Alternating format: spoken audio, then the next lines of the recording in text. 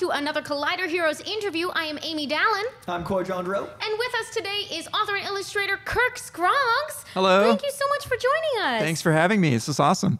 So you have made a new book that Coy and I both love called The Secret Spiral of Swamp Kid.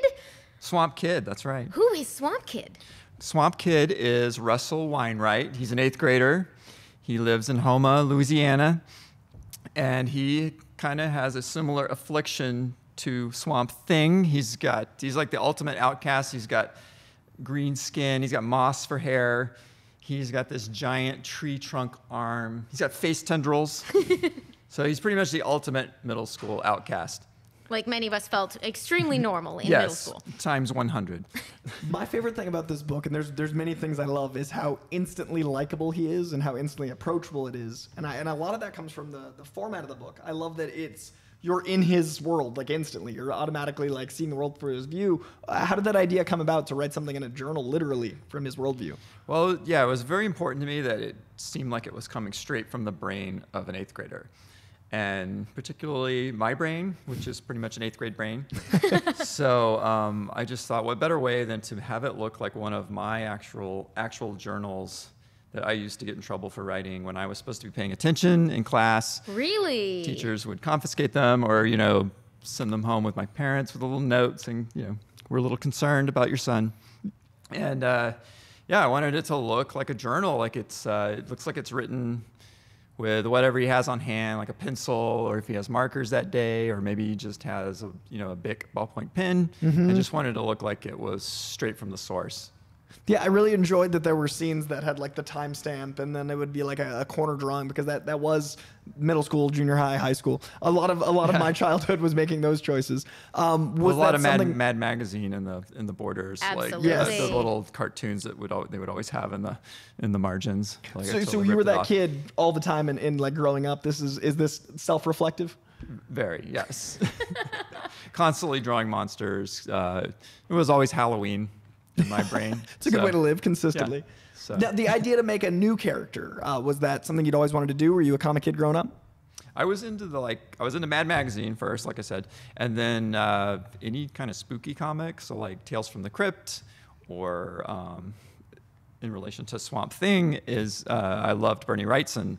Yes, the original 1970s Len Wein, Bernie Wrightson run. We've talked about a lot. We're huge Swamp Thing nerds. You must check it out if you haven't. How young were you getting those? Well, at first I got the comic book adaptation of Creepshow, which he did the art for, and so that's how I learned about him. And then I learned he did like heavy metal, he did a sequence in Heavy Metal, the movie, which is ultimate nerdy kid movie. Yeah, discovering that middle school. Discovering that middle school. It's eye-opening when you look back on the choices you made. 8th grade boy movie. But he did a sequence with a World War II bomber, where everyone on the plane gets shot except for one dude, and then all the others come out like these like Tales from the Crypt zombies, like crawling for him, and he's stuck on a bomber. So it was fantastic. So then I learned that he did the original Swamp Thing, so I was like on board with that for sure, because it's like the ultimate combination of an EC Comics tale with like Superman. Yeah. So it's a neat hybrid, I think. Superheroism in the swamp in a creature context, and of course, kids love monsters. Yeah. And sometimes I feel like there isn't enough monster content out there that like is accessible to kids. So this middle grade graphic novel, I think, is perfect for that. Can you tell us the story behind the project? How did this come about? Well, DC sent out a list because they were starting this new line of books for like middle grade books, basically, and they wanted they were like looking for stuff that was already outside the box, which I really appreciated. So they basically just presented a list, like, we've got these 20 characters. People haven't really seen these characters in a while, or we want to do something interesting with it. And Swamp Thing just stuck out. I was like, yes. I just threw away the list, like Swamp Thing. And I sent them like within an hour. I'd sent, I think, a couple like 3 or 4 fake pages. I just scanned a notebook and doodled. So that was from minute one. This was your approach. Yes, and apparently from what I've heard, they liked it from minute one, but they couldn't tell me for like 2 months. So like my agent couldn't even like tell me that he loved the book. But the hurry up and wait of entertainment. I was starving. It was like wink, wink, wink. Little did you know it was around the bend. Yeah. Creatives, it could be the day. Just keep waiting. Things are happening. No, I love the creativity aspect. We were talking right before air about being your own style of artist and leaning into your own work. How did you develop this specific, like, it's really fun. I love the comedic element of your art and the writing. How did you develop that style over time? It's basically just the way I've drawn since kindergarten. Just like monsters first, and then just crazy caricatures. And I love self-deprecating humor. That's just how I operate. So it's pretty much, like I was telling you, it took me probably 20, 30 years to realize that that is my style. Yeah. Because I was always like looking at like Jim Lee's art or any of these great comic book artists and like, God, why can't I do that? And then, someone sort of told me, it's like, you do this, you do what you do. And it's silly and goofy and it's imperfect. So I just sort of embraced that as my style. And with Swamp Kid, I'm hoping, especially with the format where it looks like it's drawn with pencils and pens and on notebook paper, I'm hoping kids will look at it and be inspired to maybe just create their own stories with whatever they have on hand. Like tell their own stories, write their own journal, draw lots of monsters. That's what I'm shooting for. Now, the book is out. People can get it right now. Have you had a chance yet to hear from anyone who's out there in the world with the book? I have heard from a lot of like 9-year-olds, and they've all given it the thumbs up. So that's so like good. Oh, that's amazing. Because while Corey and I might love it, that's not the point. Not the demographic, and I was still like, yay! Actually, it was digital, so I was like, yay! I really appreciate the fact that this is a mid-young book that skews so positive, because I feel like there's so much. We were kind of saying how there's not a lot of kid monster material, but I also feel like there's not a lot of positive kid material. A lot of the young adult world is very like dystopian, and the world's very dark, and this is the opposite. Was that an intention when you decided to do Swamp Kid, to make a very positive monster kid book? Yeah, I wanted to keep it like, I mean, it's got its darkness, but the darkness is totally like universal horror. Yeah. Thrills and chills. I wanted to keep it sort of grounded, based in the world we live in, but sneak in some themes about feeling comfortable in your own skin and making friends, but just not hammer the message too hard. It's not my style. I'm not good at it. So this could be at a Scholastic Book Fair, but also be taught. I like that. I like that kids can want it and learn instead of being like, this is a lesson you're receiving. Yeah. And the dystopian things, I think it's been done. Any movie theater, any summer. I agree. Covered. It's great to have a variety of material out there for kids. What do you hope happens? What do you think would be like the kid who grows up on this book? What do you hope they do? I hope they just express their creativity as much as possible, whether it's doodling or maybe if they can't draw, maybe it's writing, just express themselves. And that's my main goal.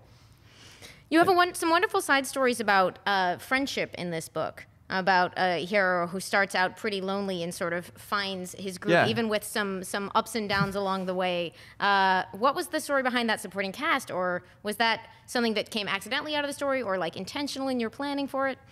I just feel it's very important just for kids to even have just one close friend, and that's what I love about Charlotte in the book. Is he might only have one really true close friend, but she's got his back. And I feel like he does the same for her. So it's very important. And then with Preston, he's a character that's introduced, like he could possibly be, duplicitous. He's got a TMZ sort of thing going on. Like, is he just trying to exploit Swamp Kid? But, ultimately, I think he realizes that he's judged him. They've each judged each other probably a little too quickly.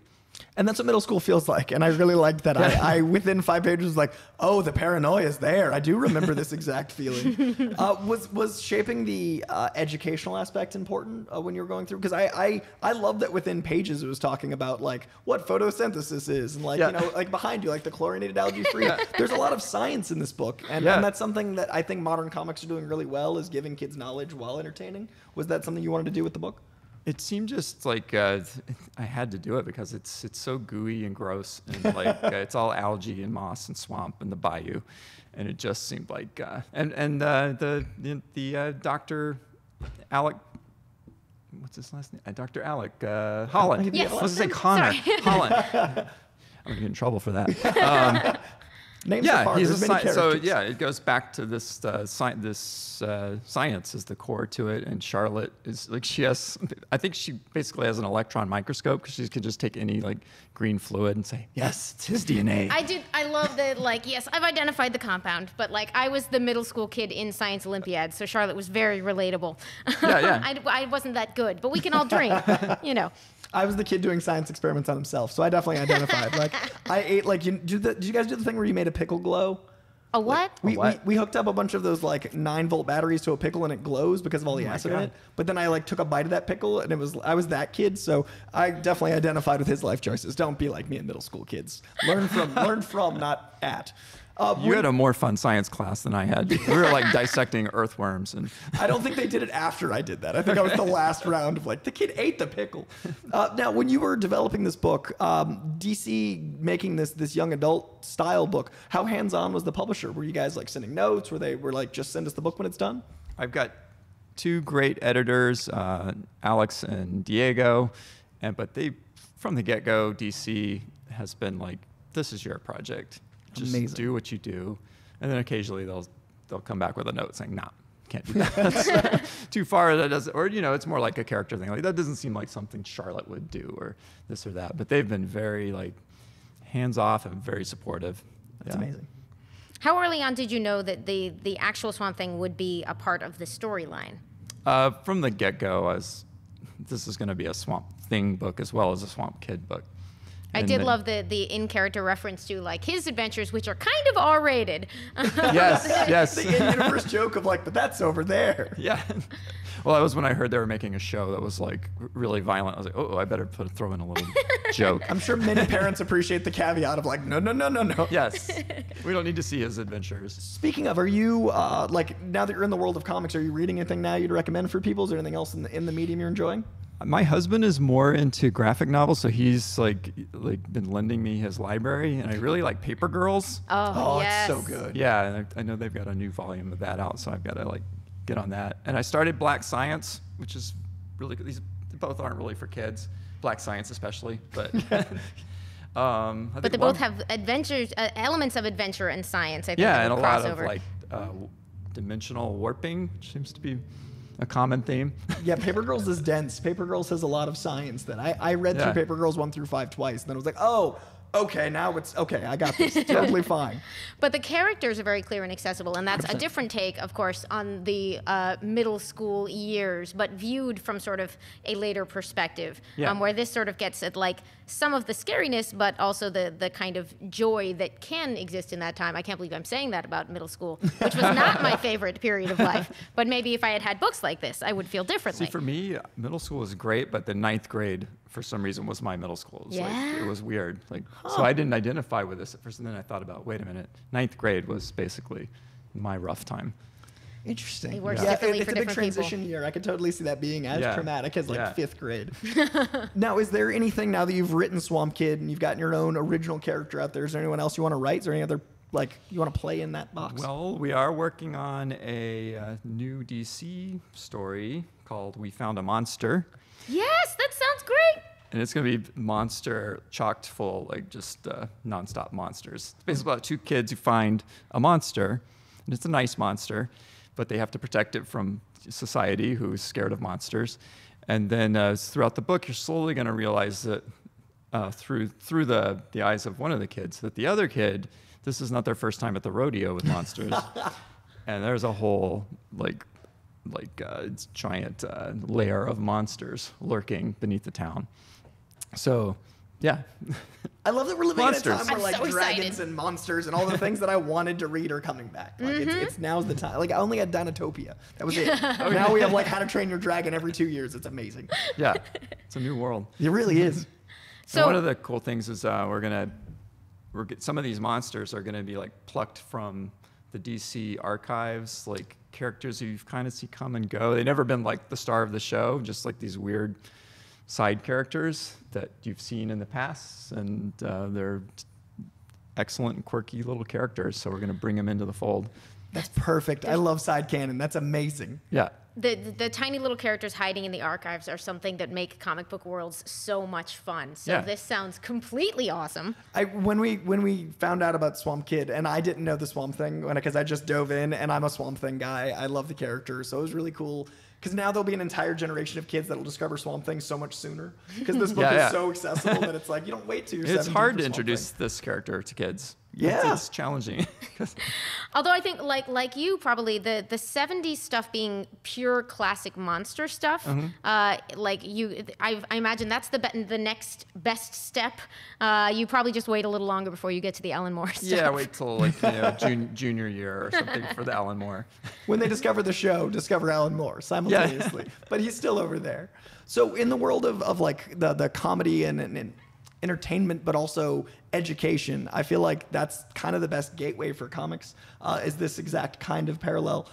When you're talking to these 9-year-olds, are you finding that they're like reading other things, or like what? I'm curious what a 9-year-old review is. What have the kids been saying?